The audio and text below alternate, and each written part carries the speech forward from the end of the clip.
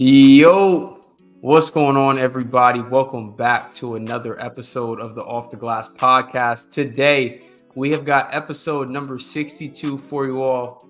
And I don't think we could be recording at a better time. I think every single major free agent domino has already fallen up until this point in time. We're thinking about potentially trying to record Friday, Saturday, right before everything really kicked off. We wouldn't have known where Paul George was going. We wouldn't know where Klay Thompson was going. I don't even know if the DeJounte Murray trade had happened at that point. So much has happened over just the first 2 to 3 days of free agency, not even just with free agent signings, also with trades. So we have a jam-packed show to get into to talk to y'all about all of these moves happening across the NBA and picking our winners and losers, because I think there are some big winners so far in free agency, and definitely some major losers as well. Teams that are getting worse or just not getting better when all the teams around them are. So without further ado, how we doing, Dame? How we feeling? A couple days into free agency. Your Lakers been a little quiet. I saw a tweet that said they've really gone 0 for 4 on all their big free agent targets. Haven't hit a single one yet. And apparently Bron is just going to take that max contract now.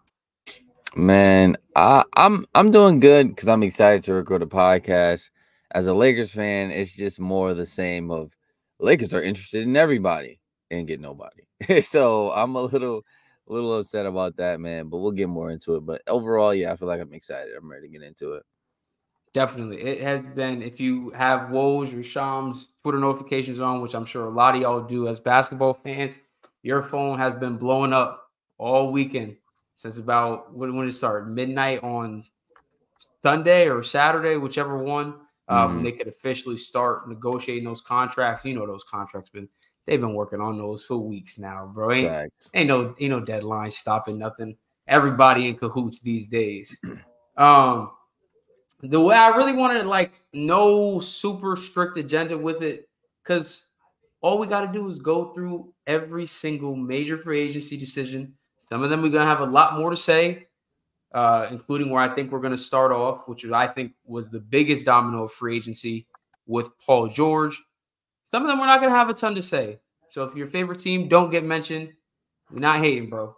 The last thing I do want to say before we dive right in to the Paul George signing, appreciate all y'all that showed love on the Joel Dells interview that we did last episode. I think it was one of our most listened to episodes on Spotify and Apple Podcasts in, I think, like 7 or 8 months.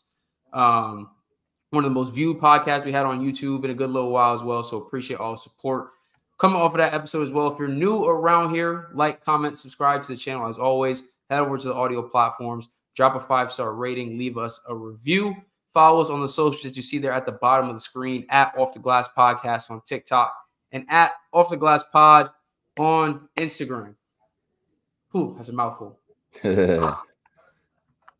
Paul George is a Philadelphia 76er. He said, he finally got to LA. He made all this talk about he's home. He want to bring a ring to the Clippers. He don't want to go anywhere. He wants to retire a Clipper. Okay. But he's with Embiid now. He's with Maxey now, on a max deal now, getting $40, $50+ million a year when he's 38. That's right off the crazy. Right off the bat, I'm gonna ask you. Oh, and I guess to piggyback off of this, they also did sign Tyrese Maxey to his max extension. Obviously, Philly had a ridiculous amount of cap space. They had to use it. So they lock up Paul George and Tyrese Maxey to pair with Joel Embiid. Do you feel like this really moved the needle for the 76ers? Because I think at the end of this year, it felt like there was a clear gap in the top of the Eastern Conference where you had the Celtics, and then probably a gap there. And then you get into a mix between if the Knicks are healthy, maybe Milwaukee if they're healthy. And then it kind of feels like Philly's even a gap below those teams. Do you feel like them adding Paul George, locking up Tyrese Maxey, kind of puts them back into that conversation of being one of the best teams out east? Yes, 100%. replacing Paul George with Tobias Harris is instantly going to catapult you into being a better team. I think Paul George fits there perfectly. I think honestly, it's like I don't think they necessarily like 100% couldn't have won without adding another quote unquote star, because the way Joel Embiid was playing before he got hurt last season, he was playing like the best player in the world. You know what I mean? Like he was playing like one of those guys that can play at that top tier level to win you a championship. It's just unfortunate he ended up getting hurt, and even in the playoffs, he was hurt. And Maxey was a guy who looked like a solidified number two, who's only ascending, only getting better, with a really good assortment of role players and a quality roster around them. So I already felt like me personally, I felt like if they didn't get hurt, like this could have been the year that they definitely got out of the second round. Like Joel got at least that monkey off his back and was able to make some noise. Now, granted, Boston just looked like the juggernaut, so they probably would have won anyways. But I felt like they at least was a team that was good enough to compete if they were fully healthy. So adding a guy like Paul George is, I mean, it's a perfect fit, you know what I mean? It's another guy who can create his own shot. It's another guy who can take pressure off those two guys. It's another guy who, I mean, the defense hasn't been like elite like how it used to be like earlier in his career, but is a guy who isn't obviously still can play a little bit of defense there. Like I just think the fit is perfect. Paul George isn't going to ask to be the number one, of course. There's gonna be nights where he might not even be the number two, especially if Maxey keeps ascending the way he's ascending. I think it's gonna be most nights, to be honest with you. It's honestly, I'm not opposed to it, especially like I said, especially if Maxey keeps, because Maxey gets better every single year. You know what I mean? And he's a guy who isn't afraid of the moment come playoff time. Like you saw him win them games in the playoffs. You know what I mean? So yeah, I just think it's a perfect fit. I think in a Eastern Conference where, I mean, we'll probably talk about it, where the Knicks obviously got better. The Celtics are as good as the Celtics are. Like it definitely puts you in that conversation to where just flat out talent wise, it isn't a huge gap to where it's just like, we really have no chance even when healthy. So I think it definitely puts them in that 100%, title contention, at least getting out of the East type of tier. I really do hate to be that guy. I do. Oh man. But we all know, like we can all call a spade at this point. When Joel Embiid is healthy, like you said, he is in the conversation for the best player on the planet. When he's healthy. Obviously, his health has continually been a big issue throughout his entire career, especially come playoff time. Paul George is up there as probably top 3 to 4, at least in the last, few years of his career at this point, especially when you look at just his Clippers tenure. Fair or not somebody that you can count on being there in the playoffs, whether that was a combination now of the injuries or just they are calling him Pandemic P, bro. That's true. Like, the issue for Philly has never been the talent there. It's about getting to the finish line. They can never get to the finish line in healthy enough to be able to cross it. So look, on paper, I love the fit. I think they're going to be a great team. It's right. I don't like to be that guy, but it does have to come down to what are y'all going to look like come mid-April next year?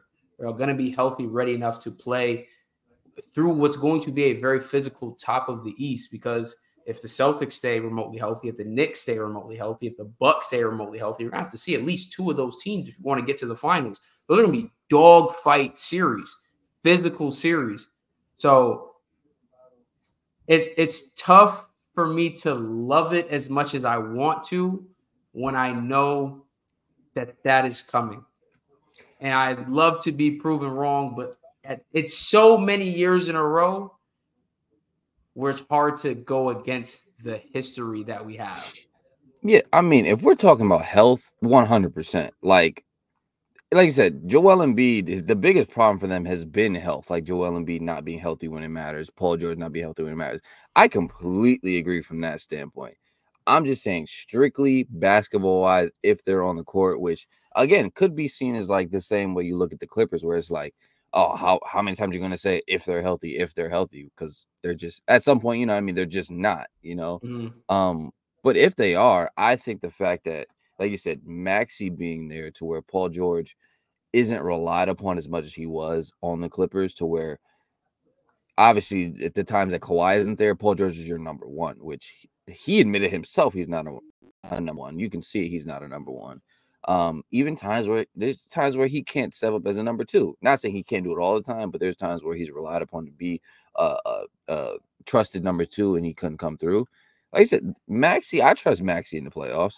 I trust Maxey as far as his 100%. ascension, him being that guy who could step up and be a number two. So just as far as him plugging in there and giving you that star level like type performances occasionally, but not relied upon to be the guy, I think that if they're healthy, it's definitely a really good fit for him. Like I said, I completely agree though. If it's terms of like, this is strictly on paper to me. Like as far as like, would I pick them to come out of the East?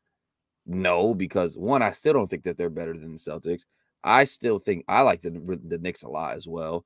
Yeah, I that Knicks fit is just, we're gonna talk about it. I assume we're gonna definitely. talk about it, but I think I like the Knicks better than them as well.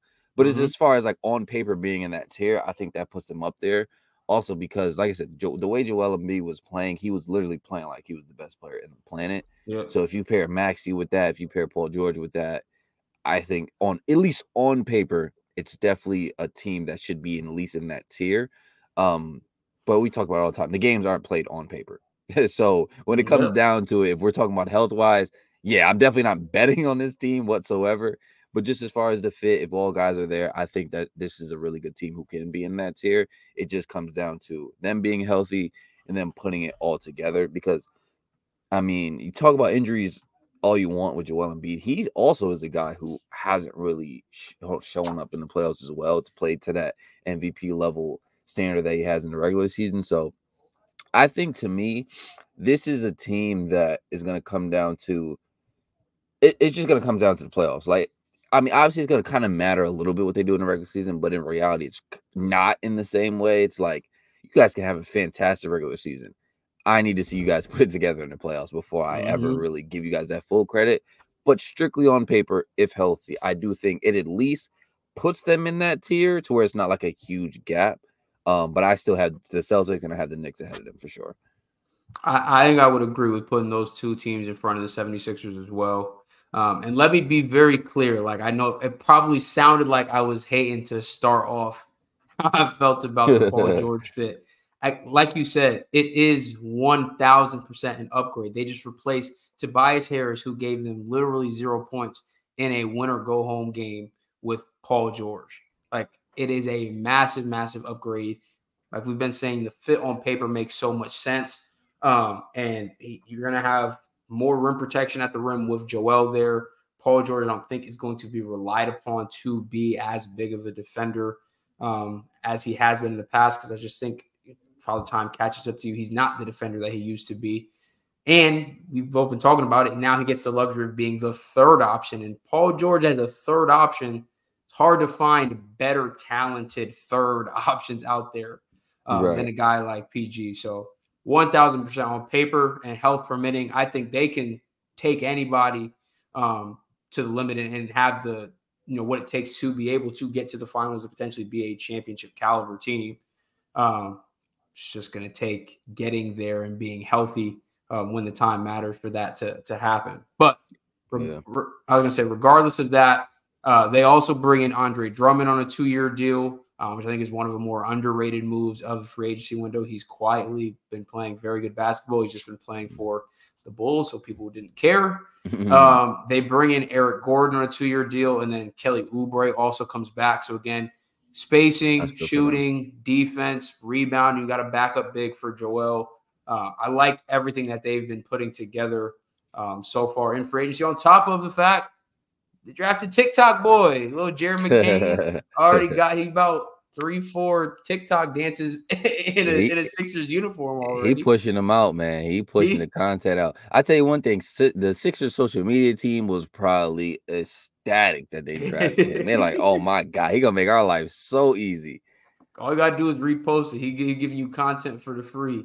Hmm. I saw somebody tweet. They said they've seen more Jared McCain TikToks than they have buckets made. Is he a good player or not? That is, yeah, I feel you. If you haven't watched, like, if you have never seen him before, like, you definitely just like, bro, does this guy just make TikToks? Like, what? Right. That's funny. But again, I even think he's a guy who could come in and contribute, not necessarily at a super high level for them early on, but again, just a guy who can come in and provide a scoring punch, can handle the ball a little bit, has some self creation as well, which is always going to be a welcome addition for a championship level team, especially coming off your bench. So really, really love everything they've done so far this offseason. I think despite how it came off at first with the Paul George signing, I'd say they're definitely a winner of this free agency period. And if you want to lump in the draft as well, I like the Jared McCain selection there too. Yeah, 100%. I think they're a big winner. Like I said, it puts them in that tier. It's just going to come down to can they actually do it? Can they actually get it done? But they don't have. There's no excuse like whatsoever. There's no like, oh, the Celtics are too stacked. No, hey, you have enough to get it done. It's just a matter of actually going out there and doing it. But yeah, huge winners in free agency for sure. Another team that I think is a huge winner with one of, honestly, probably I wouldn't say the most shocking trade, also in the sense that it kind of, you feel like it was brewing a little bit. They tweeting at each other. Obviously, they all are from went to Villanova. They're all friends, Knicks, man. Nova Knicks. Right. But just so you finally saw the notification go through, the Knicks are trading for Mikal Bridges, and they gave up, 4 first-round picks, pick swap, so almost essentially 5 first-round picks for Mikal. And then a couple of days later, lock in OG on a long-term deal. Man, it's a Knicks tape. It's a Knicks tape. They are big winners, one of the biggest winners, arguably the biggest winner to some people of free agency, even though their biggest move obviously came via trade. But like you mentioned earlier, the fit is so good. What about Mikal Bridges playing for the New York Knicks do you like so well? I like the fact that you telling me I got Mikal Bridges over here.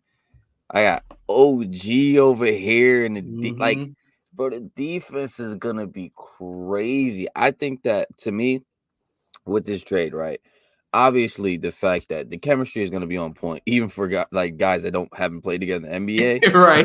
The fact that obviously these guys are all friends. You see what it did for Josh Hart, DiVincenzo, these type of guys. Like, they're just gonna be so locked in together. I think the fit is so perfect as a guy who can, obviously, you see what Mikal can do when he has some opportunities offensively, but the fact that he's going to be played more similar to how he did in Phoenix, to where he doesn't have to be he's definitely not the guy. He's not even the number 2 over there, so he can kind of fall back and probably take more of a step up in the defensive side of the ball, like how he was in Phoenix.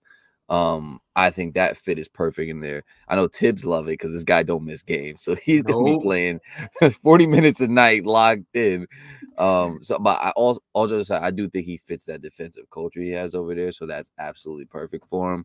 I just think they're gonna be a really good overall team, man. Like, it's not like you look at the Mikal Bridges trade, it's like they're not trading for a superstar, they're not trading for Kevin Durant or nothing like that. But I think that this trade fits with the culture over there, it fits with the team, and it fits with the way they want to play, to the point where, like, to me, it's a no-brainer. Like, it is a home run trade to me. Like, I think that this trade, even if, because I think the Celtics are more talented for sure, but the Knicks are built in a way to where they can play them as best as anybody. It's kind of like, how like Minnesota, right, with the Nuggets. It's like Rudy Gobert, Cat, like, oh, you got 2 bigs. You're built to beat the Nuggets team. Like, this Knicks team can be built to beat the Celtics when you have a guy like Mikal and OG, to where obviously they're not the same offensive players as Jason Tatum and Jaylen Brown, but defensively, especially with Mikal, like I said, not having to take on much of that scoring load, they can sit in that chair and really lock down and like give those guys as big of a problem as probably anyone in the league with this team, along with the defensive scheme and everything. Obviously, you still have a Jalen Brunson doing his thing. Julius Randle's going to come back. It's perfect to me. And then I think also another big thing too is where it gives them so much depth to where like a guy like Josh Hart and DiVincenzo, who are to an extent kind of playing above their talent level a little bit, Not to an extent. Yeah. DiVincenzo was going ballistic some games, bro. I mean, that's the power of friendship, man. That's the power of just liking your team, liking your guys. But no, I agree. He definitely was playing over his skis a little bit. I guess that's the term to say. But there's actually his what? That I think that's the term. Over his skis, is that the right term? Something like that. I don't know. I've heard that before. I could be wrong. I swear I've heard that before. I never heard that one. I swear I'll look it up before. I ain't mad at it. It sounded good. But I think this is good, is the fact that they're not just like banking on the fact that Josh Hart is going to play that great, DiVincenzo is going to play that great, to where they're going to add a guy like Mikal Bridges, to where now that gives them even more depth with those guys being able to come off the bench. You still got Deuce McBride. It's a really deep team. So to me, absolutely A+, like no brainer. Because I mean, not most people. I mean, if you look at it and you're not really thinking of how the fit and everything was going to work, you might look at it and be like, oh, you traded 5 first-round picks for Mikal Bridges. But reality, you got a window. You know what I mean? Your team is relatively not. I mean, I guess it's relatively young. It's like middle of the pack. It's not an old team. It's not like a super young team. I think your window is now, basically, and I think you seize your opportunity. So I love the trade, 100%. You said it right there. Your window is now. If it sounds like overpay, if it is overpay, it doesn't matter. You go and get your guy, because if y'all win a championship, nobody is going to care how many first-round picks you gave up to get Mikal Bridges if you're holding the Larry O'Brien trophy. That's all that matters at the end of the day. So, yes, the Brooklyn Nets got an absolute haul. And I think now this gets every asset from the Kevin Durant trade officially settled with them. I think they ended up with 9 first-round picks in total, from essentially trading Kevin Durant for Mikal Bridges and then trading Mikal Bridges for even more first-round picks. So good on Brooklyn that they finally have made that decision to get out of teetering that no man's land, going into full rebuild.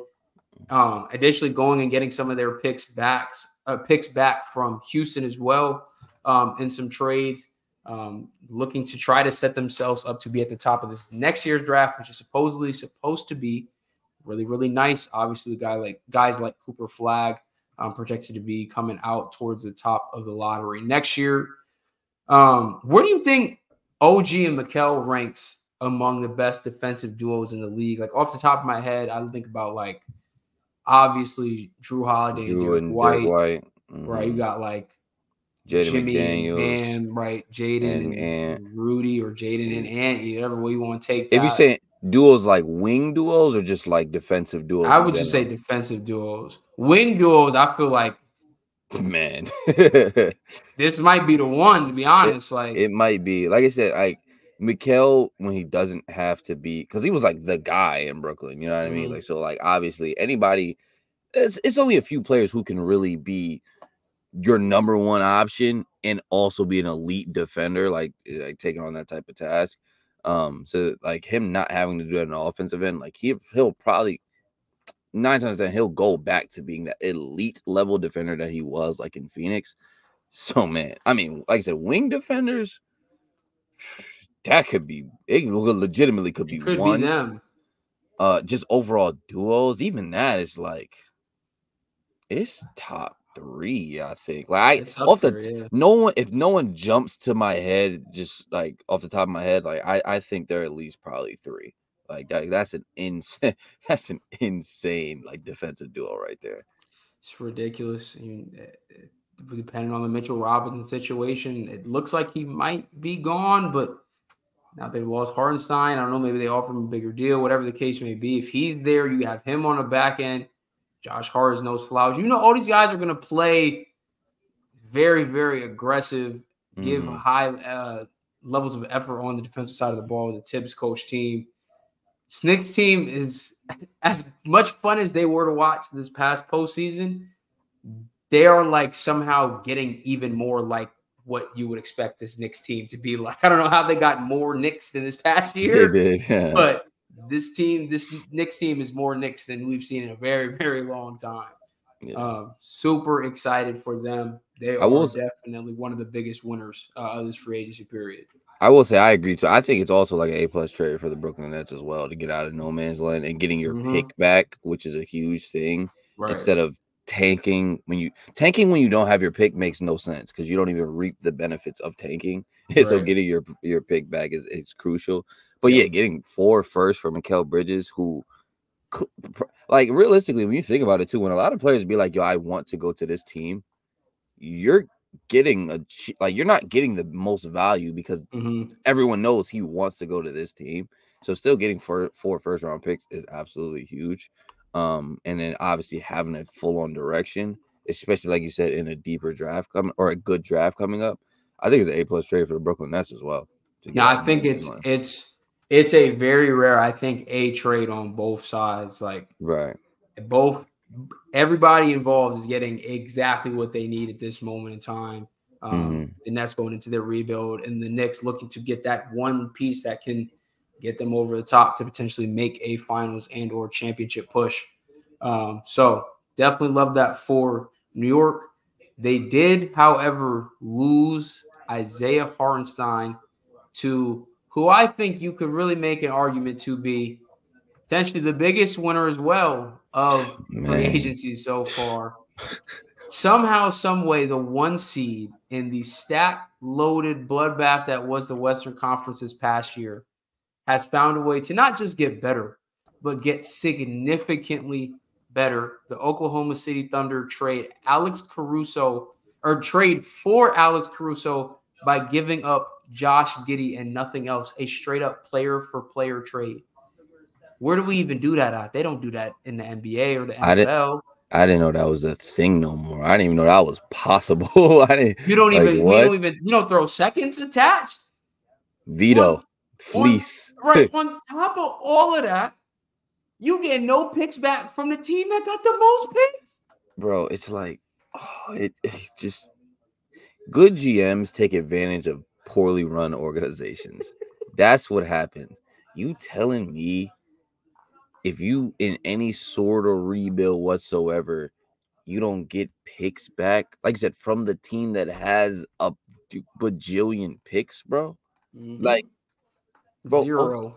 Bro, OKC just was the 1 seed and just added Alex Caruso and Isaiah Hartenstein for Josh Giddey and some money. They didn't give up I don't know if you want to call Giddey a key rotational player because in the playoffs he basically was unplayable. No, he was unplayable. That's what I'm saying. So like he wasn't like a key cog in this, right? Or any picks. Like they just got significantly better, and they didn't even have to give up any hitter. They still have room to do more, right? Bro, I don't know, man. Like I said, I think that they won free agency because of the way how significantly they upgraded versus how little they really gave up. Is like I think they won the offseason, bro. Yep. I think they had to and like I said, good GMs take advantage of poorly run organizations because there's no world where Alex Caruso should go for Josh Giddey. I don't care how high you are in Josh Giddey. That's just not, that value don't even make sense. Teams were talking about throwing 2 or 3 firsts for Caruso this year. It's nothing changed about his play. Bro, the Bulls are so it's like they purposely wait for the worst time to trade guys. It's just like they're like, your value is the highest now. Nah, that's when we should keep you to go for the play-in. Oh, your value a little bit lower, and this is probably what's the crazy part about it is his value probably wasn't even lower. It's like if you shopped around Alex Caruso, you just was like, yo, he's on the trade block. Right. You still would have got more than Josh Giddey. Like, so it's not even like his value went down. It's just like you just took the bad deal for no reason. I don't know what they do over there. It just don't make sense to me. Look, I think Josh Giddey still can be a good NBA player. I think he needs a shot doctor to come in and really try to get him back comfortable shooting. There's question marks coming in when he was drafted that the perimeter shooting would be a struggle for him. It's been real up and down. Obviously, his last season was a really, really down, especially in the postseason, to the point, like we said, he was unplayable for the Thunder in that series against Dallas. But there's still a lot of upside there. He's still super young. I understand that logic of it, and maybe that's just me really trying to wrap my head around the Chicago side of things, because other than that, bro, Caruso was a guy that there's just no – if you would have told me they didn't get any picks back, I wouldn't have believed you. If you would have told me they didn't get any first-round picks back, I wouldn't have believed you. To just get Josh Giddey for Alex Caruso really seems like it should be vetoable. If this was fantasy football, all the other GMs would be lining up to veto that trade. No way they're letting Oklahoma City get Caruso. It was one of those trades where it's like everybody else looking at it like, I didn't even know you was trading him. It's like, right. Like I didn't know he was available. You know what I mean? It was like one of them type trades. But I remember I seen something where it was like the Bulls ownership was like, the only thing that matters is like your fans knowing at the end of the year that you still have a chance, even if you like can't win it all. What Chicago fan has thought they had a chance the last 4 or 5 years, bro?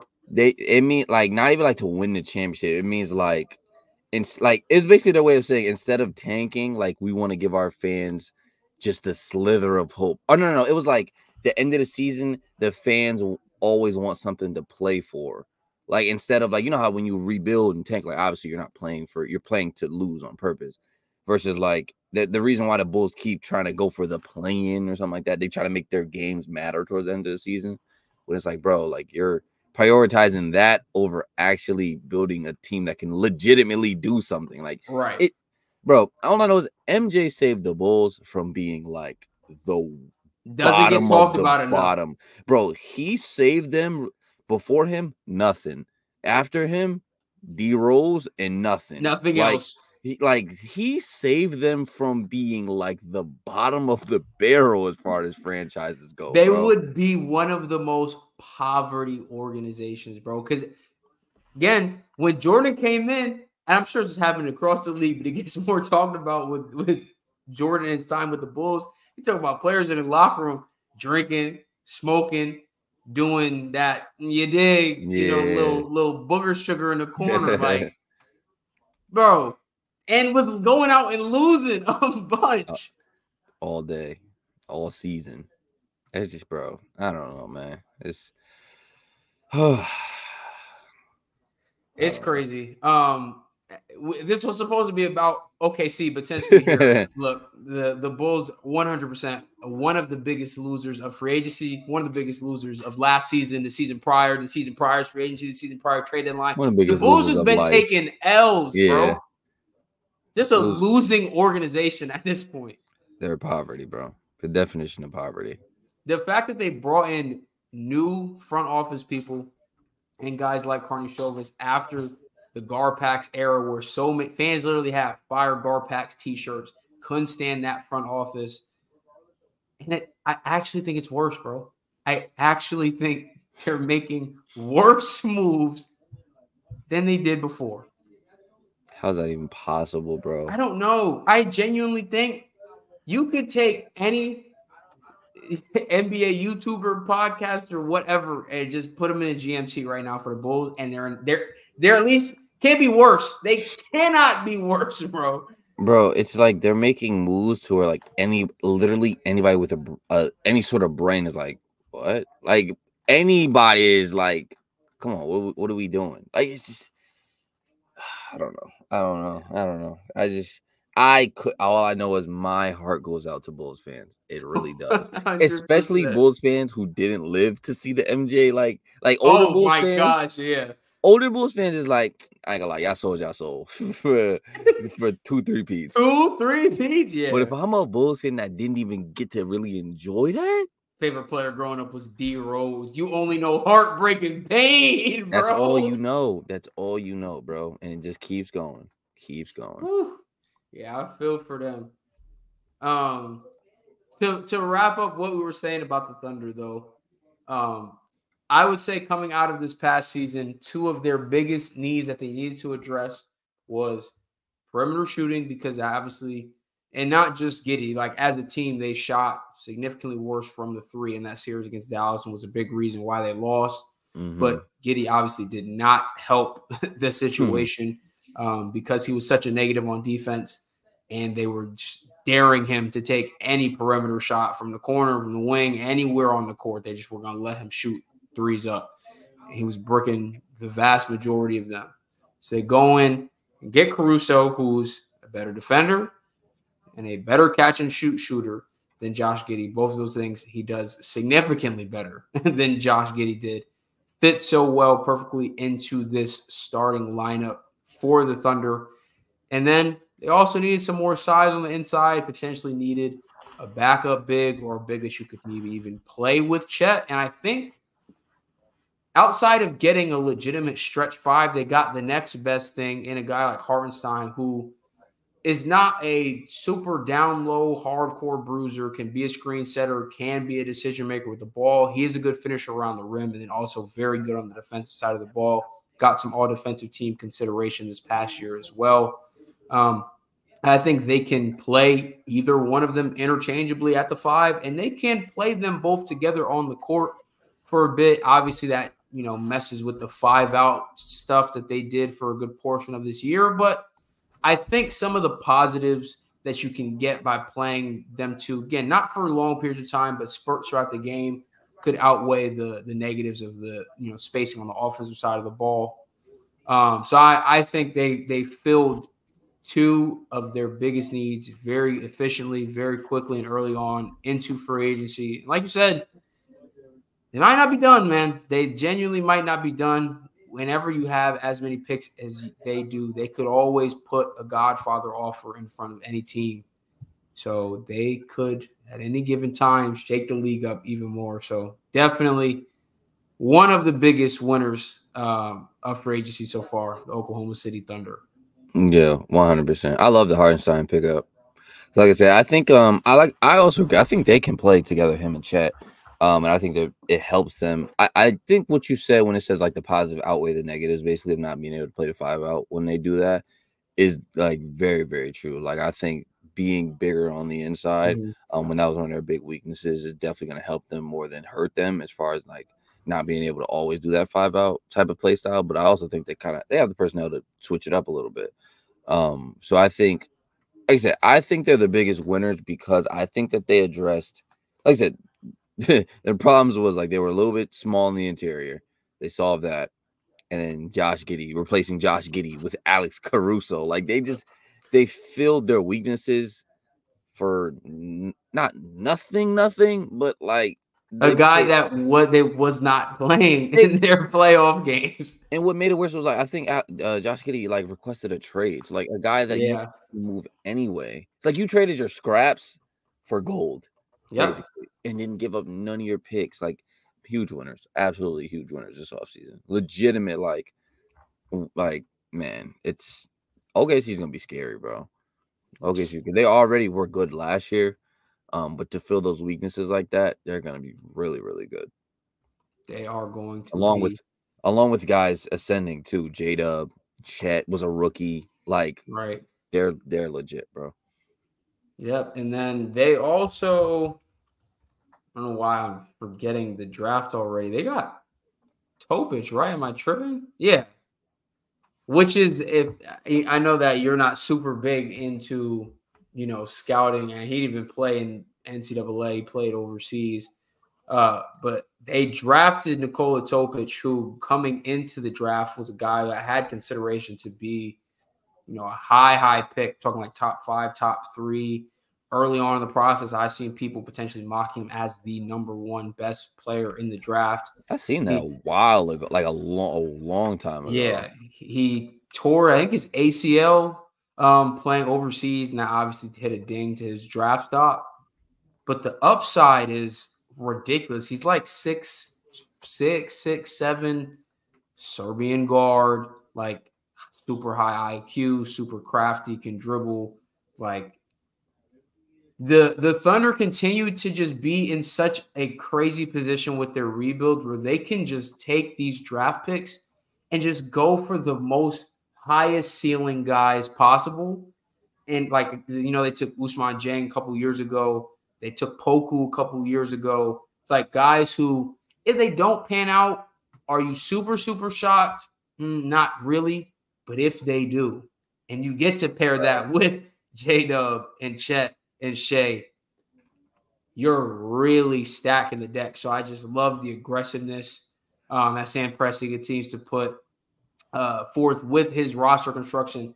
I don't think there's even a debate at this point that he's far and away the best GM in basketball. I think Brad Stevens did a phenomenal job with the Celtics, but what Presti has done for years now with OKC, and I think he is the king of fleeces. Bro, He's just out here robbing these other GMs in broad daylight. I'm not even picking up the phone if I'm a GM. You gotta block his number. I'm good, bro. Like, you ain't about to get me. I'm straight. You ain't about to get me. But nah, man, I agree. They playing with house money, man. And I'm all for drafting another Nikola. I'm all for that. Definitely. So. Let's rattle through a couple more here that I want to go through really quickly. Unfortunately, they only have them set up by team, so I can't just go by like the biggest one. So I'm just going to rattle off some of the low-hanging fruit here. I wouldn't say the Celtics. Actually, I'll take it back. The Celtics, I would say, are a winner just by the fact that they were able to bring all their guys back. They bring Luke Cornett back. Derek White comes on a 4-year extension, and then obviously Jason Tatum gets his max. I think it was $314 million. 315. Oh, well, one of the two. Same thing. Yeah, $315 million, 5-year super max extension, largest contract in NBA history. Drew's under contract. Jalen already got his contract. Kristaps got his contract. Everybody's on the books. Mm-hmm. They are locked in, ready to run it back for next year. So just off the strength of bringing their guys back, they got to be a winner. 100%. You had to pay all those guys. So that's what happens when you win a chip too. People get paid. Right. Charlotte Hornets also kind of quietly made some solid moves. They get Reggie Jackson for a couple of second-round draft picks. So bringing a veteran presence there in their guard room. And they also got Josh Green as a part of a larger sign-and trade that sent Klay Thompson to the Dallas Mavericks. What do you feel when you saw the jersey swap of him in a Mavericks uniform? You know, like that era in Golden State is like, it's been rumored for a couple seasons now. We've talked about it a bunch, but it's actually over.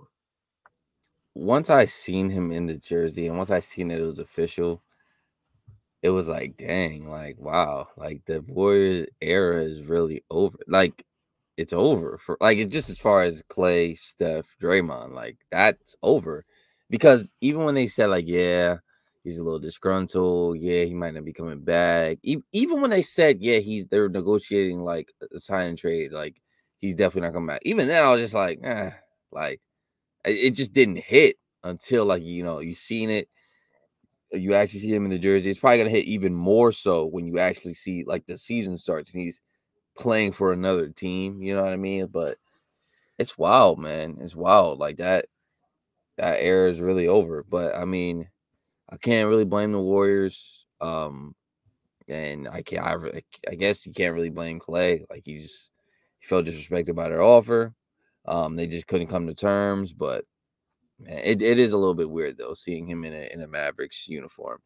I don't think I've seen people who be like, yeah, it's gonna be like a Celtic Shaq type of vibe. I'm not gonna lie. If we talking about a Celtic Shaq or like somebody going on that Celtics path, I'm more so lean with the other guy that left the Warriors, which was Chris Paul. He's been in a bunch of uniforms, so I wouldn't necessarily say that because Klay was a guy who played for the Warriors his whole career, and this is his first time going to a different team. It's just more so weird. But yeah, it's end of an era. End of an era For sure. I'm looking right now on our TikTok to find the video. Here it is that we posted.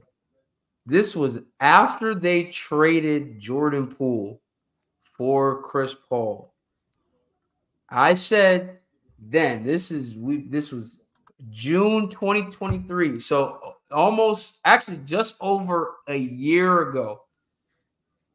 Said it didn't make sense. They needed to kill this 2-hole, double timeline stuff.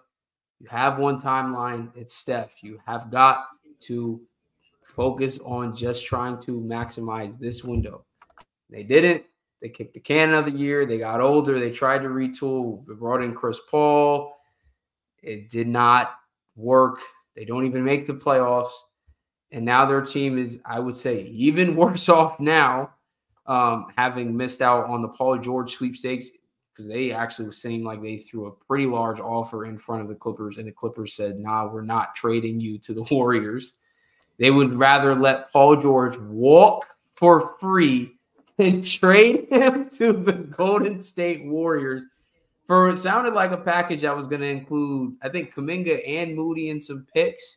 Crazy. Is what had been rumored. I'm taking that in a heartbeat, but crazy. Here we are. And I got the comments pulled up because I was told top comment says bro just proved how he doesn't know ball. I don't know. Seems like I knew what I was talking about before the Warriors knew what was going on there. This video makes me glad that not everyone has a big platform. Guy's also wrong too. It's called extending a championship window. If Golden State wins the championship over the next 2 years, none of this matters. You responded to it, said they aren't winning a championship. They certainly did not. No, they did not. Like, bro, I don't know how it took so long for people to see the writing on the wall here. This team was not the team of old. Clay was not the Clay of old. And that is okay. It's going to be very, very weird to see him in a Dallas Mavericks jersey. I actually like the fit a lot. As much as we've, I think, gotten on Clay, and I think some of it is definitely deserved. Most or all of it is deserved. At the end of the day, he still is one of the most elite catch-and-shoot players in the NBA right now. Forget all time. Just Clay today. Still one of the best catch-and-shoot players. You're putting a guy with that type of lethal shooting on the court at the same time as Luka Doncic, who's going to bring so much gravity on the same time on the court with Kyrie Irving, who's also going to be bringing so much gravity. Offensively, it's like chef's kiss with the spacing right now. I do have some questions defensively, partially because they lose Derrick Jones Jr. to the Clippers, and they don't really have a point of attack guy. And I'm going to say this now. It feels like they went out and they got Kyrie, and it was this, oh my gosh, we're just going to outscore people, and they don't make the plan. In the following season, they retool their defense. They go out and get Grant Williams. That doesn't work. That turns into P.J. Washington, though. They bring in Derrick Jones Jr. They draft Derek Lively. They trade for Daniel Gafford. They make defense their identity, and they make the NBA Finals. And now it feels like they're tearing down the defense a little bit to try to buff up the offense, which it's a very fine line to walk, is all I'm going to say. Because I do think their defense is not why they lost the finals. I think they definitely struggled shooting and just did not have enough playmakers on the offensive side of the ball. So much came down to Luka and Kyrie, which is what we had talked about. So I understand that. But again, the defense can get very bad very fast without any point of attack guy. You're just going to be leaving guys like Lively and Gafford to fend for themselves at the rim, which we saw Rudy Gobert is one of the best rim protectors of all time, struggle mightily in Utah when they put no defenders around him. No amount of rim protection can make up for no perimeter defense. So interested to see how they continue to build out this offseason, but I do ultimately like the fit with Clay in Dallas. I think when this team gets hot and on a run, it's going to be ridiculous, bro. The shots that are going to – like, can you imagine Kyrie comes down, crazy floater finish, Luka comes down, step back three, somebody gets a steal, fast break, Clay just sprint to that corner. And you know that's cash every single time. Crowd is going to be electric. It's going to be interesting. It's also going to be crazy to see – like Steph and Clay are going to play each other this year. It's going to be a 3-point shooting contest. That thought actually just crossed my mind for the first time. Like I hadn't even thought of it from that perspective, but yeah, they're probably stints of the game. They're going to guard each other. That's going to be, it's just so crazy. If you'd have told me 2-3 years ago that Klay Thompson would not have been retiring a Golden State Warrior, I'd have been like, you're lying. What timeline am I in, bro? There's no way. And they done broke the core up. Yeah, man, it's crazy. I like the fit as well offensively. I think that what you said about them thinking, I mean, because obviously they seen that really they couldn't shoot the ball that well in the finals. The defense wasn't the biggest problem, I'd say. I think that's part of the reason why they went out and got a guy like Klay Thompson. So I think that offensively, like I said, especially when it's going well, yeah, it's gonna look amazing. But I do worry a little bit on the defensive side of the ball. Losing a guy like Derrick Jones Jr., I think that it is going to be a little worrisome on defense. But hey, I mean, I'm interested at least to see how it works, because I do think, like you said, when it is going well, it's going to be very, very fun at the very least. So I mean, I'm interested. Like I said, I like the fit offensively. I'm curious to see how it works. Apparently, it was him or it was the Mavs or the Lakers. I would have been fine with Klay coming. Klay would have fit super well with Los Angeles Lakers too. It would have been a perfect fit. I'm not gonna lie, I thought we had it in the bag. I'm keeping it a bug with you, but hey, that's how it is when you're a Lakers fan. You're interested. And Lakers are interested in everybody. Lakers are interested in everybody. They are. I'm interested in the Lamborghini, but that don't mean I'm getting a Lamborghini. So I don't know. It is what it is. But yeah, I like to fit with the Mavs. I'm curious to see how it works out this year. Yep. And he signs a 3-year, $50 million deal with a player option, which is obviously, what is that, like $23-ish million? Am I tripping my math off? 3, what did you say? It was 3, what? I don't know why it's bad. It's 16 million a year, give or take. But which I think is for Klay is where it needs to be right now. Exactly. I like the player option addition because you give him 1 or 2 good years. You know, who knows? Maybe somebody bites, gives him one last really big contract. He can go make some good money on coming out of that second season of this contract. But yeah, super, super interested to see what the Mavericks do. Obviously, you know, I think they also brought in Quentin Grimes as well, which I love the fit there. I think he can be a guy who can be a really good shooter. He had a bit of a down year between New York and Detroit, but I think he fits in really well. And he's another guy who obviously playing for Tibbs played great defense at times for New York. I think that we'll see that come back under a guy like Jason Kidd coaching him. So love what the Mavericks have done this offseason, trying to find ways to get better coming off of the finals. On the flip side, we already touched on it, but I do need to make it very clear. The Golden State Warriors are one of the biggest losers of free agency. Like we just said with this whole timeline stuff, you have Steph Curry, and this team that did not make the playoffs is right now today worse than they were to end last season by a lot. Like by a lot. They're a lot worse. So right now, Mike Dunleavy obviously took over for Bob Myers as the GM. Was this now going into his second season? Not loving it. Not loving what he's putting on film as a GM right now. No, not at all. The Warriors stink. They stunk last year. They got worse. They're going to stink this year. They're going to stink this year. I don't even know what to say, bro. Like, yeah, we can move on. It's just as simple as that. Yeah, they stink, and they got worse. Right, they're just gonna stink. Like, I don't even know what to say. I feel for Steph. Oh man, God bless. Let's talk about really quickly because I think we can get it through them really quick. The Indiana Pacers.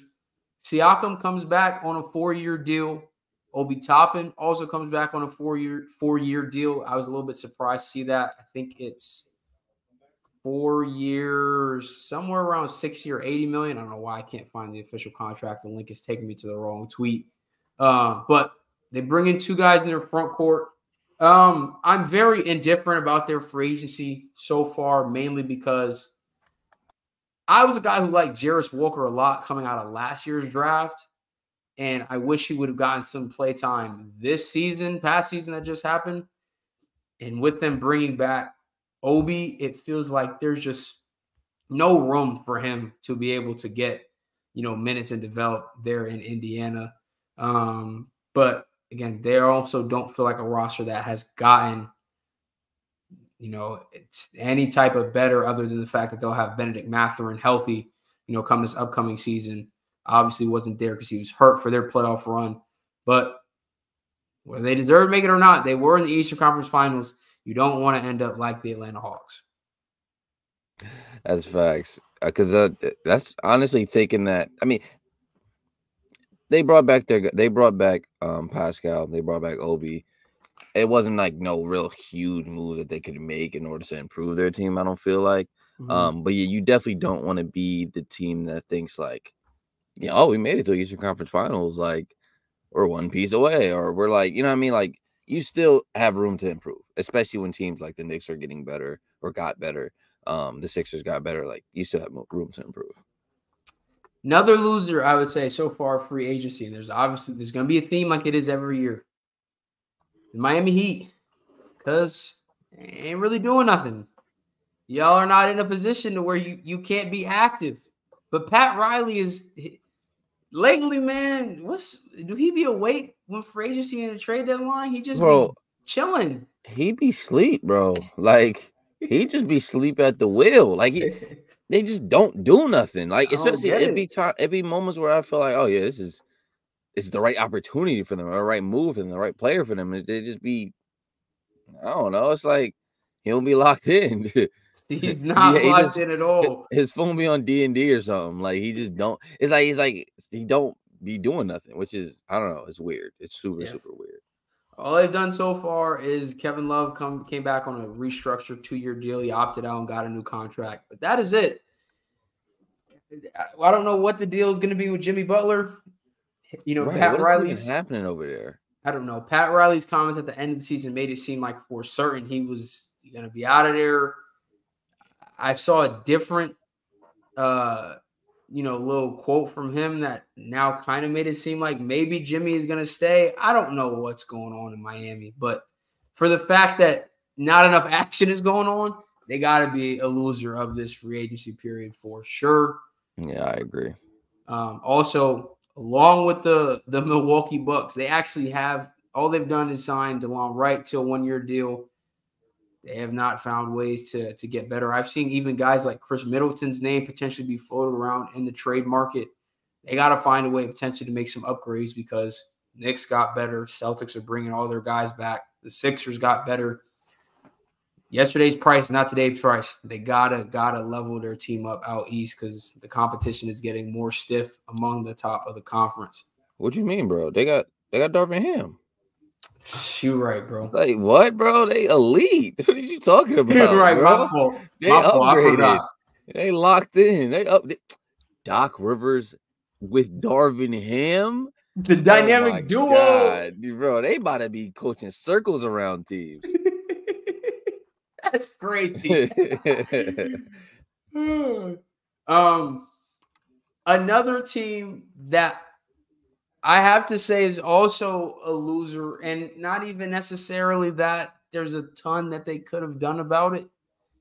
So I think their hands are a bit tied with the salary cap situation, but the Denver Nuggets have not gained anybody in free agency, and obviously they lost KCP to the Orlando Magic, which was a huge signing for that team in Orlando. I think he's going to fit A+ signing. Right, so perfectly down there. It's literally what they need.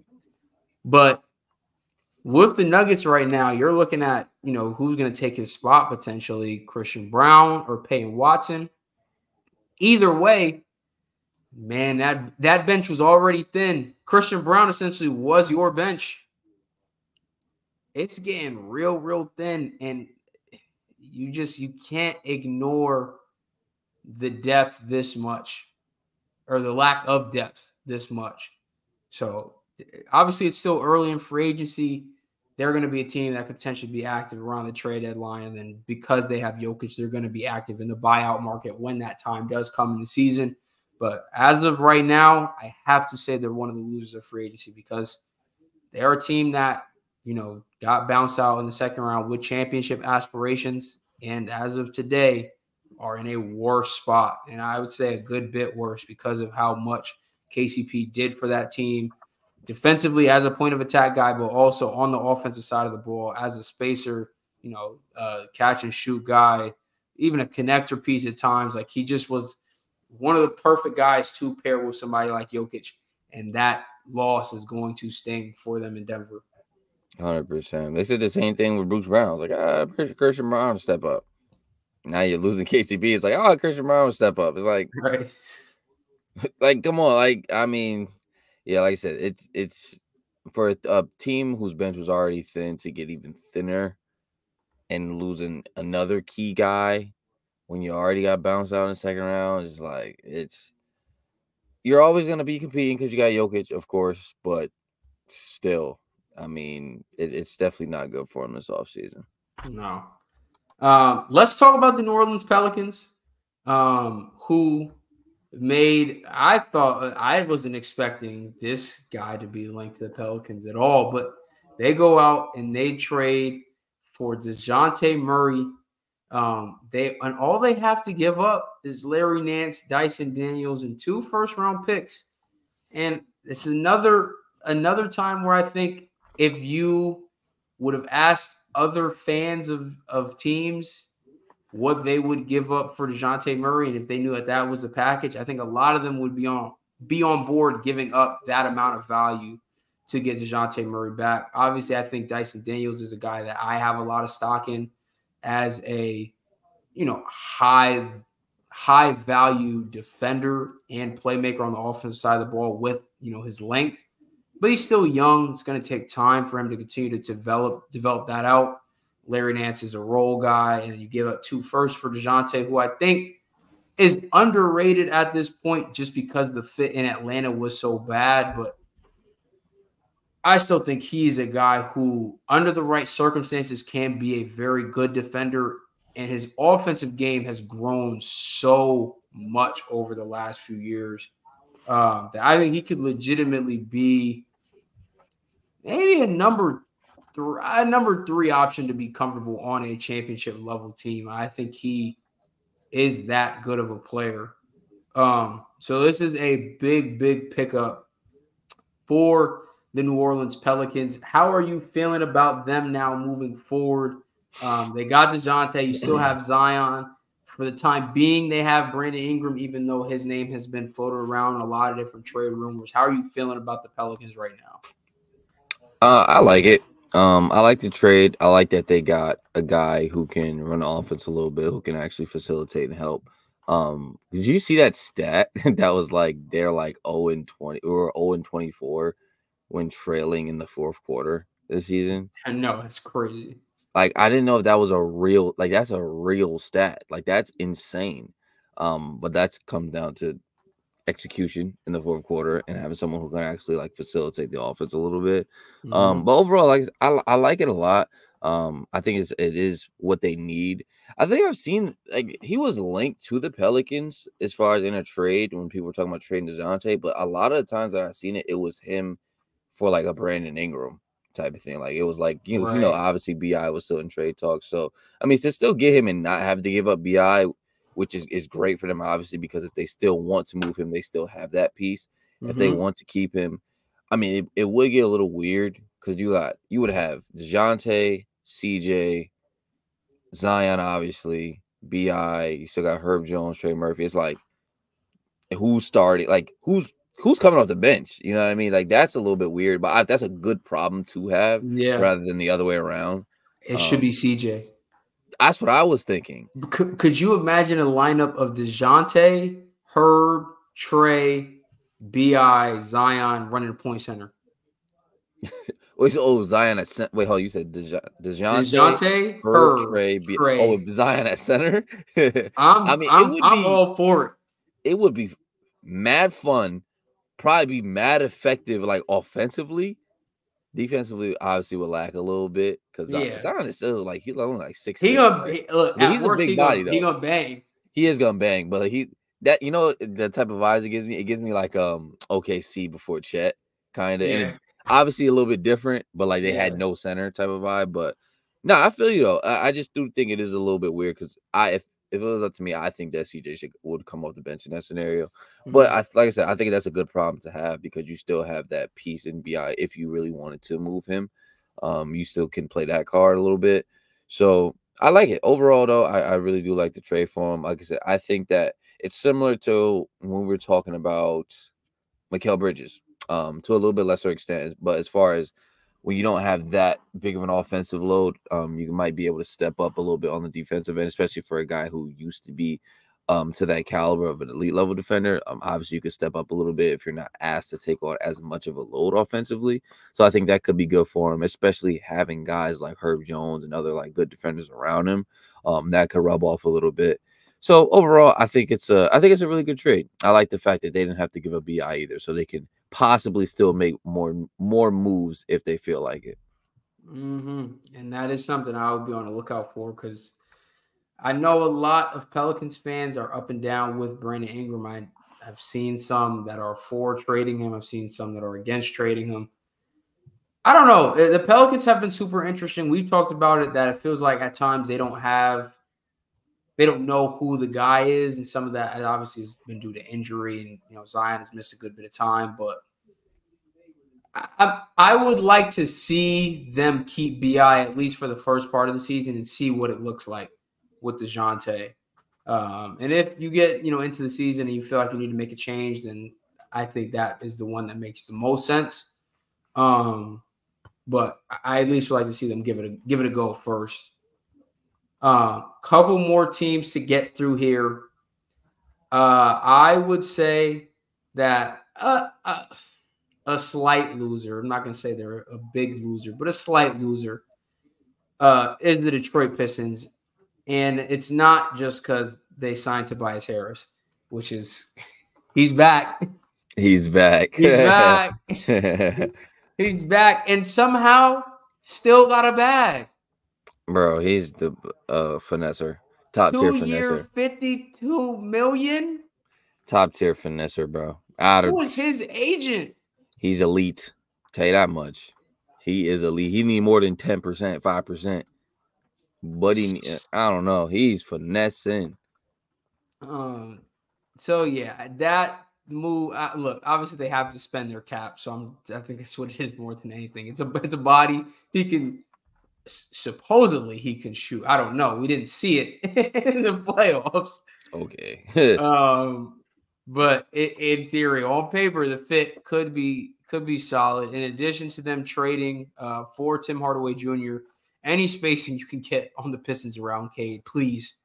The man is playing with negative spacing last year. Anything is better at this point. And they do lock up Cade on his rookie Supermax extension, 5-year. I guess not Supermax, it's just a normal maximum rookie extension, 5-year, $226 million. People have been questioning whether or not he's worth it. Should they sign it? Yada yada yada. Is Cade? He hasn't even had a fair shake, I would say, in Detroit, and he still has performed, considering circumstances, well above what I would have expected from him at times. So I think that if they can continue to put spacing around him, I think that's priority 1, 2, and 3 for this upcoming season, just so that they can properly develop guys like Cade and Asar and Jaden Ivey and let them get good reps where they're not seeing 5 bodies every time they go to the rim. Do you ever realize, this is kind of off topic, do you ever realize how much money these guys really make? Like you just casually said it, like, yeah, they locked up Cade 5 years, $226 million. Like, and it just hit me. I'm just like, $226 million. Right. Bro, like, that's nuts. Even could just compare to other professional athletes like football players, bro. Yes, bro. Dudes be out here, like, I'm talking role players that might not play in the playoffs be making more than guys like Myles Garrett, who are winning Defensive Player of the Year. It's just, like Tatum made like $315 million. Right. That's just his. That's no endorsements. That's just Over 5 contract. years too. A Like, 5-year span. and his Like, next contract is gonna be like a 5-year, like bruh. 430. Man, oh my, Wemby, but in like Wemby is gonna get the Wemby in his first prime. 5-year, $725 million, like something crazy. That young gonna be like 5 year $1 billion. Bro. 5 years, $1.2 billion. Like, yeah. Shout out to y'all, man. I wish I was 6'6". Hey, 6'6", you could jump out the gym. Wemby is gonna get himself a crazy contract because he got himself a point guard that'll give him the ball now. Thank you, God. Thank you, God. We don't have to watch Sohan anymore. Oh my God, bro. He was literally sabotaging Wemby, bro. Bro, I did not hear nobody say, bro. He was legit sabotaging, bro. Like, I don't care. Like, he finally has an actual point guard. It is absolutely perfect. A guy like CP3 can come in, help develop him a little bit. Obviously, set him up just as far as like actual play on the court. But man, I think it's perfect, especially for a guy like Chris Paul, because obviously if you're going to the Spurs, you're packing it in as far as like trying to win something. I think they even said it, like he had a talk with like Popovich and like Spurs, stuff like that. He was sold on the culture and the overall like kind of helping Wemby develop, which could be big. He could have that could help his legacy in a way, just as far as like a guy who was like crucial to, especially if Wemby becomes like what we all think he can become. Like that could be a crucial like part of his career kind of thing for Wemby. For people looking back at he's done it either. Exactly, yeah. Did that with OKC. Right. So yeah, I think it's absolutely perfect for Spurs. I love that. I loved it for him. Yeah, I think it's crazy because it was I would almost say joked about a bit that Chris Paul would come to San Antonio and play with Wemby, but I never thought it would really happen. Like I didn't think he would accept it. Right. I thought he would be a guy that would ring chase essentially these last couple of years of his career. So for him to, like you said, really, I think pack it in on the fact that he's gonna win a championship. Because I think this is probably his last contract. I think he's probably gonna retire after this season. For him to get to play with Wemby and potentially turn him into a monster. You know what? That's a fine way to play your last NBA season, Chris Paul, and I'm gonna have a good time. So I'm gonna go to a lot of them Spurs games. Hey, when you touch down in San Antonio, you gotta check in with me, bro. I got you. You gotta check in with me. Yeah, Chris Paul, he said, listen, bro, Golden State beat me all them years. I joined them and they start losing. Yeah, it's over. I got right. He just got bad luck, bro. It's just like, it's me. It's me. But no, realistically though, this is Celtic Shaq. Like, this is the Warriors jersey was already Celtic Shaq. Crazy, yeah. This one is like Phoenix Shaq. Like, this is like, man, like he's gonna have, you know, that Shaq picture where it's like all him on his jersey. Yep. He's gonna have one of those, which is crazy because like Chris Paul is actually like my favorite point guard of all time, so it's a little sad to see. But hey, man, I don't know, who knows? Maybe when we tee up, and I don't know, maybe they build pieces around him sooner rather than later, and Chris Paul signs another 1-year deal. I don't know. We'll see what happens. Most realistically, he's just gonna help Wemby develop, and he could look back and it's like, oh, Chris Paul really helped me when I won 10 championships in 20 DPOYs. Yeah, it feels like that's what's gonna happen. Chris Paul, if there's one thing Chris Paul is gonna do, he's gonna get his center some easy looks. Man, listen, he made DeAndre Ayton look like he was way better than what he actually is. I can't, bro. They drafted a center, bro.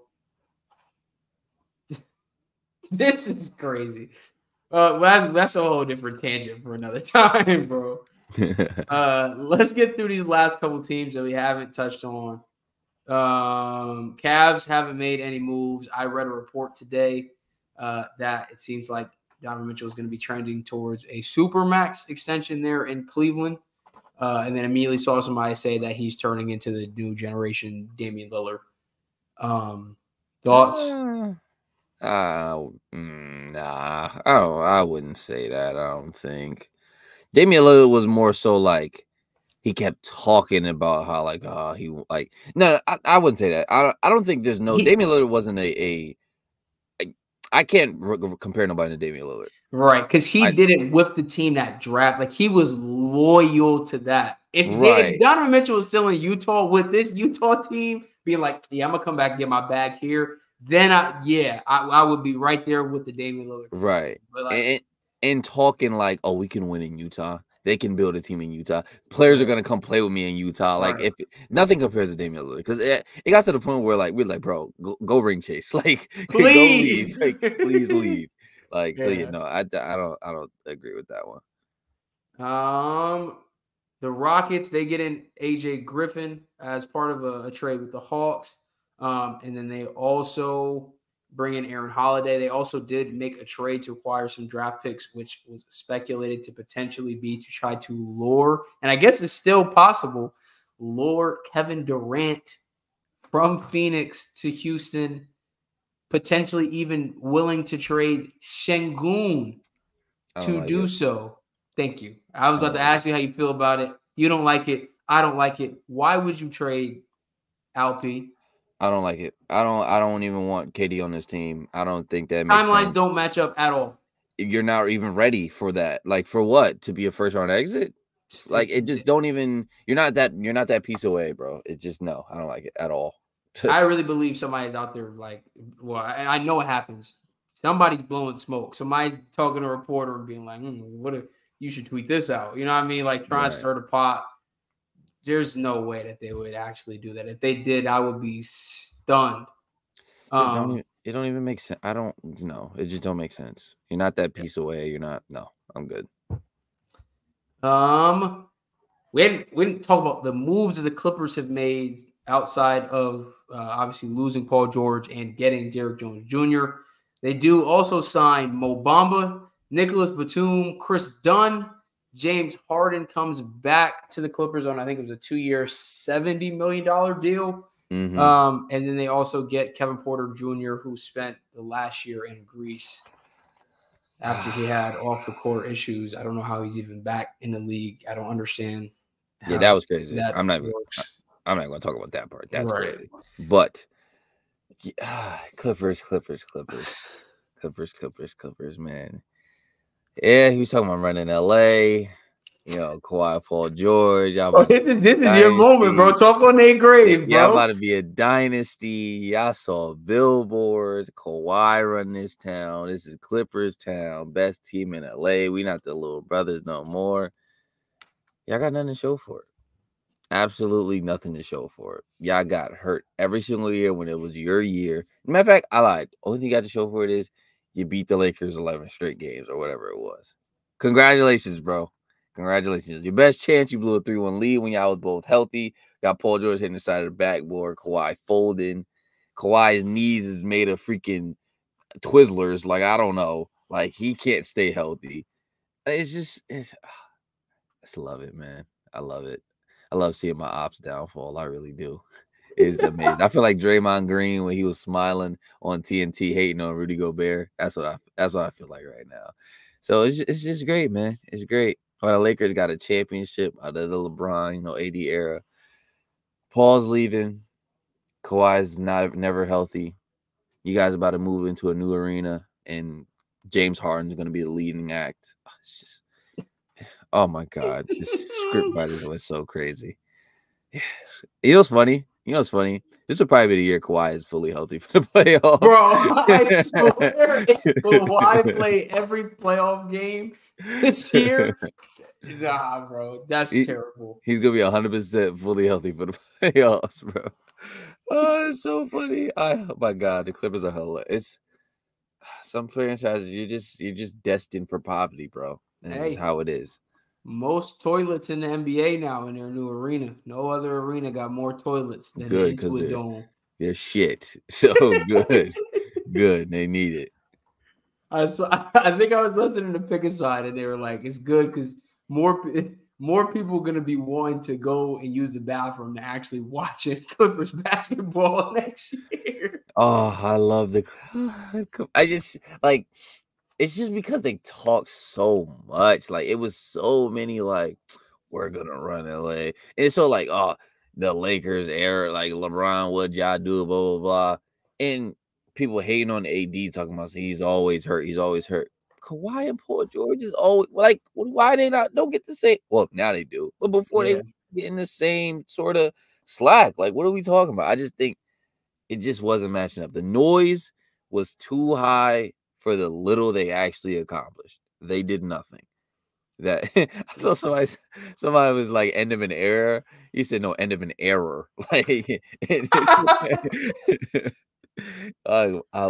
this is amazing. I love it. I absolutely. No, it's crazy to look back on this whole timeline of how we got here, and Paul George leaving OKC at 3 a.m.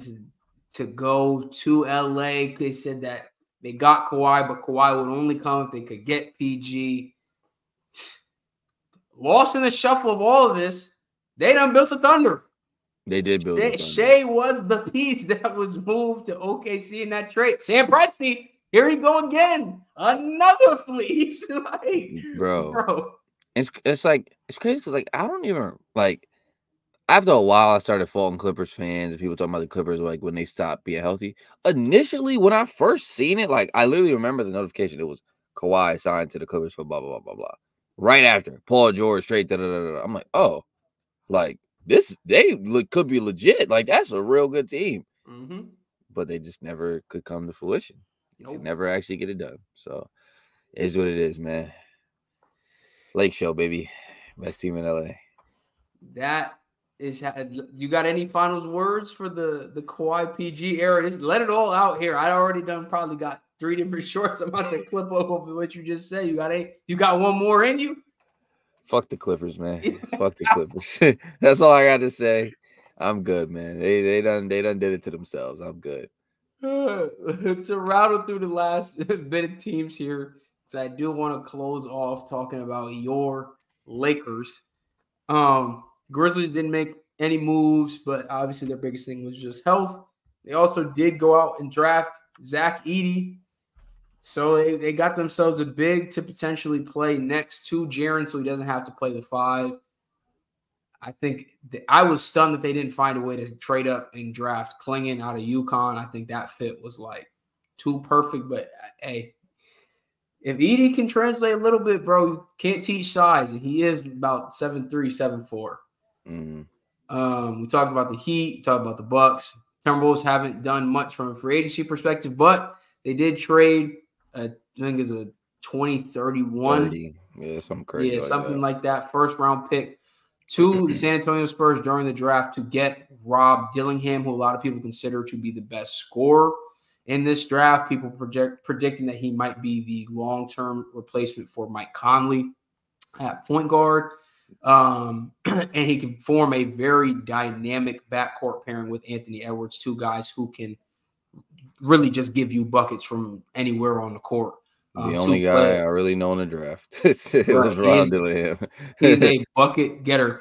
I think that is something that could potentially be a steal that we look at a few years from the line and say, man, that's a crazy addition that they were able to find, because he's going to be a guy that they don't have to pay for a couple of years, obviously being a draft pick versus having to go out and shell out a bunch of cash now to try to get a high-value free agent.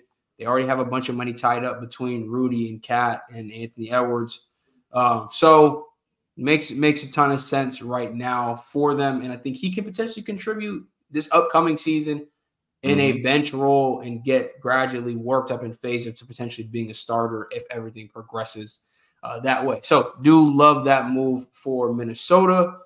We didn't talk a ton about the Magic outside of the KCP trade, but the signing, but that's the biggest move. They also got Goga Batadze back and Gary Harris also is back playing for the Orlando Magic, but that KCP fit is perfect.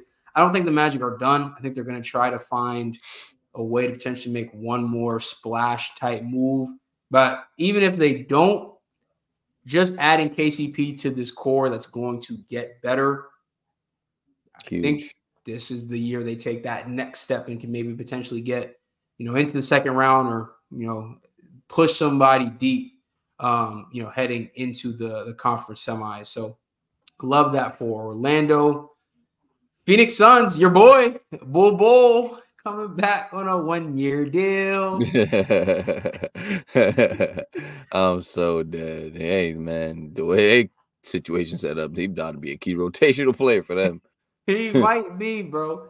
He might be. Hey, let the TikTok and Instagram comments tell he might be their best player. They just not giving him opportunity, bro. You don't. You just don't got a chance, bro. Like, bro, coaches hate him, bro. Like, the league is blackballing him, bro. Just give him an opportunity. He'll drop 30. Like, what are we doing?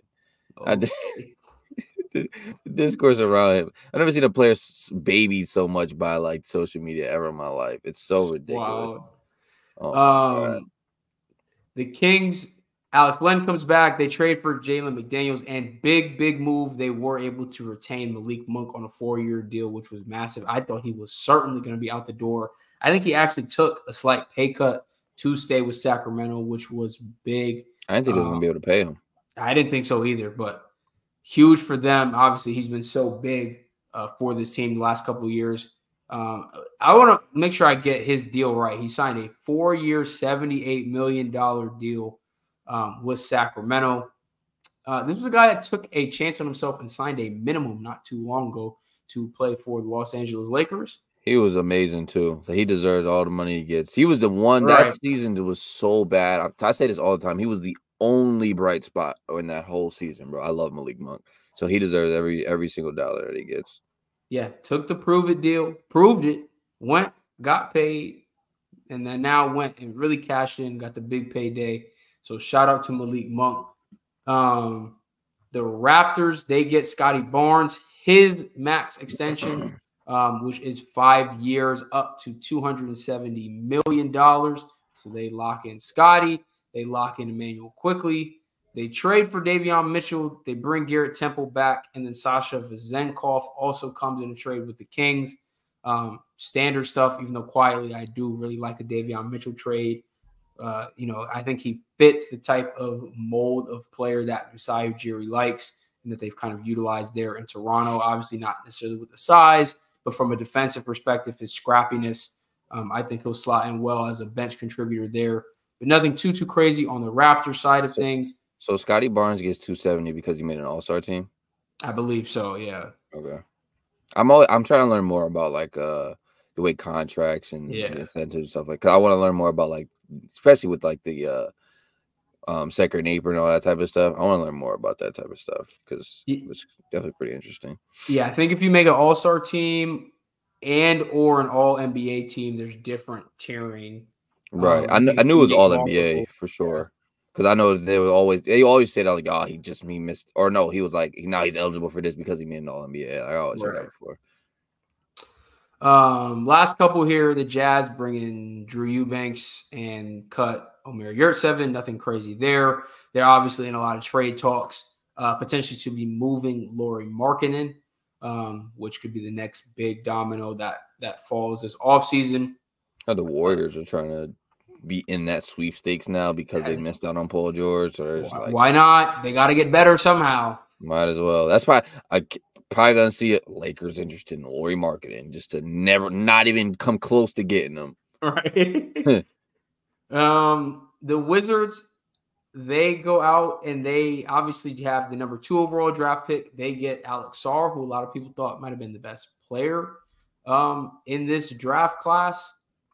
In addition to bringing in Malcolm Brogdon and Jonas Valanciunas, but also trading away arguably their best player in Kenny Avadia to the Portland Trailblazers, which I love that for Portland. I think he fits so well alongside Scoot and Anthony Simons and Shane Sharp. I think he's going to be able to bring so much on the defensive side of the ball, and then as a connector on the offensive side, his ability to play in transition, to be a catch and shoot guy, but also a guy that can put on the deck and create for himself and others. I just think he is a guy who could have really plugged and played with any team, and especially any contending team would have loved to have, I think, a guy like Denny. Kind of sucks a little bit that he's going to go to Portland where they're not going to be really competing for anything anytime soon. But I do still think the fit with the young core is great. So definitely shout out to Portland, who, again, we mentioned earlier, also drafted Clingan, Donovan Clingan, that is, out of UConn. So making some big strides defensively when you have guys like Shane Sharp and Anthony who can carry a load, I think, offensively with the scoring punch that they provide. That is 29 of the 30 teams. I saved the Lakers for last because a lot has happened since you last got to talk about the Los Angeles Lakers.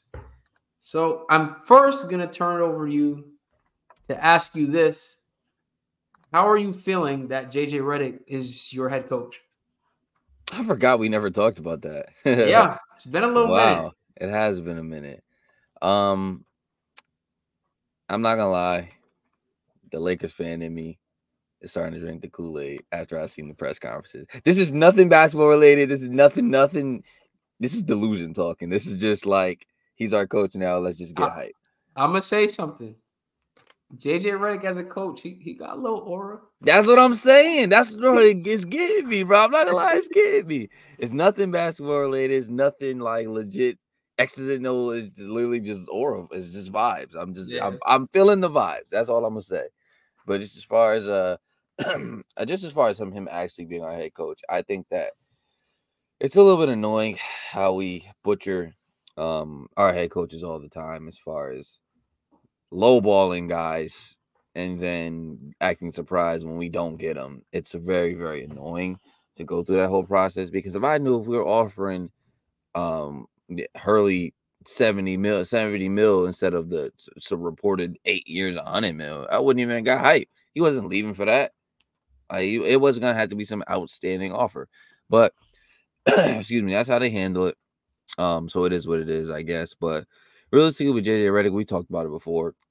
I mean, it's gonna be a little bit tough because, like I said, it's a first-time guy who hasn't coached any sort of basketball outside of like an AAU team, his kids' AAU team.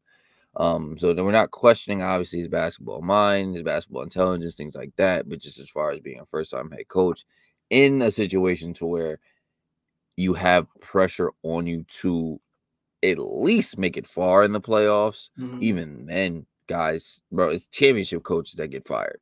Now, obviously, I think if JJ wins a championship, I think he's cemented. Like, I think he'll be set because, that would be insane for him to do that, especially as a first-year guy or even as like a year 2 guy.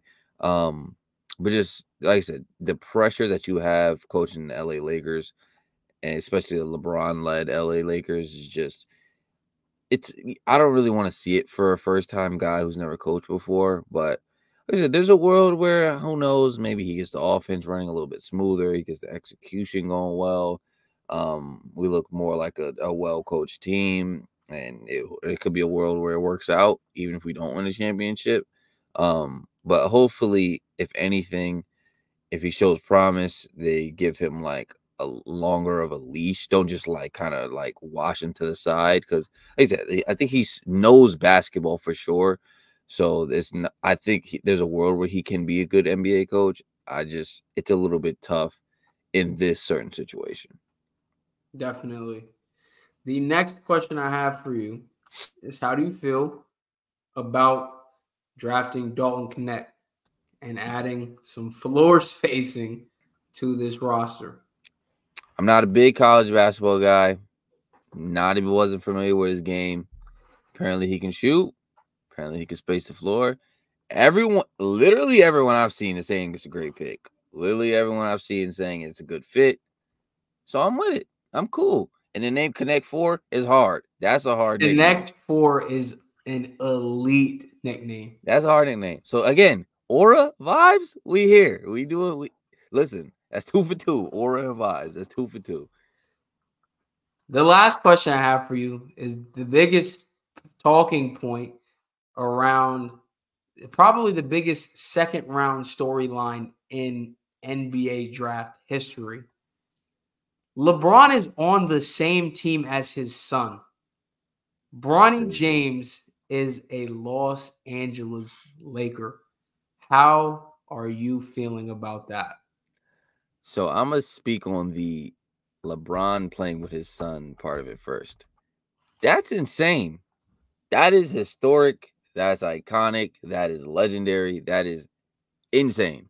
Like, unless you hate LeBron, that is the only people who should be upset as far as, or just hating in some sort of way, as far as like LeBron having the longevity to play with his son on the same basketball team. Like those pictures of him him in the NBA holding his like toddler son. Those guys are the teammates. Like it's insane. So that is like insane. The fact that he was able to actually like pull that out. That's gonna be really good, really cool. Obviously, it makes history as the first like father-son like kind of duo or teammates in the NBA, which is super, super amazing. So that's great from that standpoint of it. The people, I just want to address the people who are mad that, I mean, obviously LeBron helped his son get to the Lakers, get to the league, get picked, this and the third. We used the 55th overall pick on him. I just want to say, one, a lot of those people can't name 10 people in this draft in general. So it's like using, oh yeah, I really used the pick on him. Somebody else could have got blah, blah, blah. Bro, you couldn't even name 10 people in the first round of this draft. Right. So it's like, what are you even talking about from that standpoint? Two, name me the last 5 55th overall picks.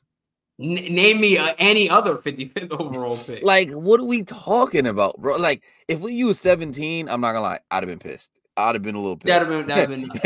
I'm like, all right, you're bugging, bro. You're bugging. Like, obviously, you see what happened. That's been a guy we could actually use. Right. 55th overall, second round. Would have been a bum anyway. Might as well be LeBron James's bum. Like, might as well, might as well be LeBron James Jr., bro. So, like, I don't see the reason as to hate that.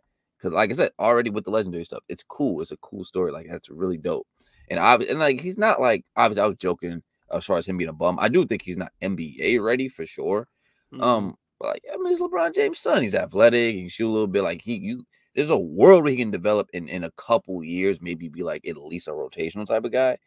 So yeah, it's like I don't really see the problem. Like, I don't see the problem, bro. What was it, 3 picks from being undrafted? Like, who cares? Who cares? Like, it'd be different if like he drafted like some like 5'6" guy who don't play. It's almost like some dude that don't play ball at all. Don't even play college. Like, all right, I'm like, all right, bro, you're kind of bugging. But even then, still, I wouldn't really care. So you got Thanasis in the league. This guy stinks. We got freaking coach's sons. We got, matter of fact, Jeannie Buss got it passed down. So it's like that. That's how that's not even just the NBA. That's how it works all over the place. Family businesses. Right. People get, you get your aunt work for this company, they get you an interview. Your friend work at this place, they get you to end with a recruiter, whatever the case may be. People leverage their connections and they leverage their family. That's just a reality of the world, bro.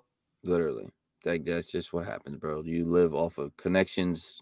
The connections are a big part of like life in general. So I don't see the reason to hate behind it. Like I said, if it was 17, I'd get it. But it's like, bro, it's the 55th overall pick, bro. I wouldn't even have known who we drafted at 55th if it wasn't Bron. I promise you, I would not know his name. So to me, I don't really care. I think it's cool, and I have no problem with it. I will say the only negatives I have in this whole situation is really about how it played out, and it's only from the perspective that as if you're Bronny, you are not in a position to be declining workouts. I think I said this on one of the previous episodes. That's true. You shouldn't be in a position to decline workouts. You really shouldn't be in a position where you got Rich Paul calling other teams talking about don't draft him or he gonna go play in Australia, whatever, like to force his way to LA. At the same time, though, like I almost gonna play devil's advocate with myself. There have been multiple stories of players and agents doing that type of thing. Tyrese Halliburton did it. to not avoid getting drafted by the Pistons. Austin Reeves did it to not get drafted at all so that he could go and sign with the Lakers because he knew he wanted to go play with the Lakers, and other teams were thinking about potentially picking him. He was like, please don't. I don't want to come here. So it's not unforeseen. It's just the fact that I do think he's a guy that can net out being a really high value role player in the NBA. From everything that I've watched and everyone else that I've heard that I value their opinion on scouting and player analysis, he gives off like Marcus Smart type vibes as like the ceiling, like what he could really potentially develop into, which is like, again, a guy that can do a little bit of everything. And it's DPOY. Right. Athlete, great defense, good in transition. If he's able to develop a shot from, long range, that's, even an added benefit there. So it's like the upside makes sense. The story makes more sense than anything. Like, bro, in the sport of basketball, a guy is going to be playing with his son. And I think it was either Woj or Brian Windhorst said it best. It's like, bro, you need to think about the fact that it's like, okay, yes, he's going to be on the same team as his son. He's also still, at worst, like a top 15 to 20 player right now, about to be age 40, playing with his son. It's not like he's washed and just sticking around to play with his son. Mm-hmm. He's still at the, near the top of the league, and it's been there for so long that his son is literally now also in that league, and he's still playing up to the top, the cream of the crop in the NBA. So, look, outside of that little bit of how it was handled and him kind of like denying workouts and the calls to force his way there, I'm personally just not a huge fan of, and that would kind of go for everybody. But again, I understand it, and it's not like he's the only one that does it. So I'm not going to sit here and bash him for it. The only thing I want to say about that, outside of that story itself, is, like we already said, is unbelievable. I think we texted about this. The first time that they throw a lob, either way, whether it's LeBron to Bronny or Bronny to LeBron, probably going to be like a preseason game or something. Mm-hmm. That picture is going triple platinum, bro. That's going to be one of the hardest photos of all time. LeBron either throwing or catching a lob in a Lakers uniform from his son. Crazy. That's it is gonna go nuts. They need to recreate the D-Wade picture. They do. That'd be hard. That'd be hard.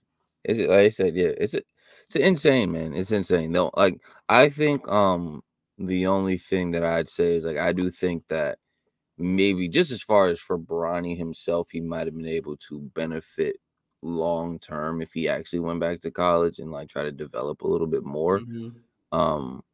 So that I think that's the only thing I'd say, because I do think if he wasn't LeBron's son, I don't think he even would have declared for the draft. I think he probably would have just went back to school. But yeah, as far as like he's here, he's declared for the draft. Like I see no problem with it. I can't wait for that moment where they are on the court at the same time, like whether it be preseason, garbage time, in a game, like whatever it may be, it's gonna be great. It's gonna be absolutely fantastic. Right. It's just adding another ridiculous accolade, accomplishment, storyline to what is one of the most decorated careers of any athlete in not just the NBA, but really any sport at this point. Like LeBron's resume is absurd and can stack up to anybody else. Obviously, if you're not just looking at just the rings, so yeah, I'm super excited to see that fully play out preseason, like you said, garbage time, whatever the case may be. And with JJ as a coach, he's gonna find a time to make it happen. 100%. He did also say he's unfortunately not doing the podcast and coaching. I was hoping there was a sliver of hope that maybe we could have got, just like a little something.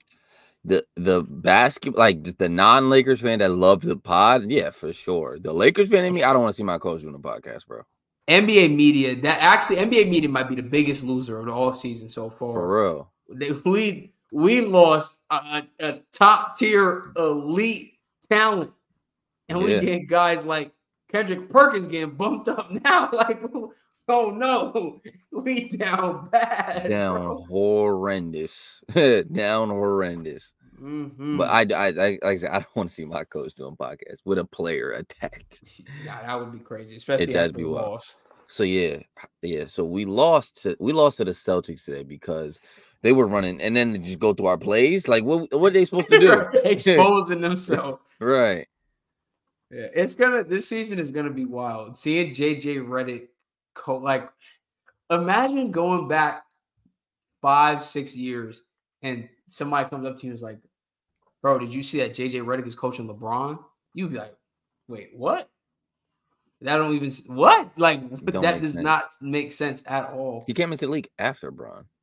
Right. JJ Redick is coaching LeBron and his son.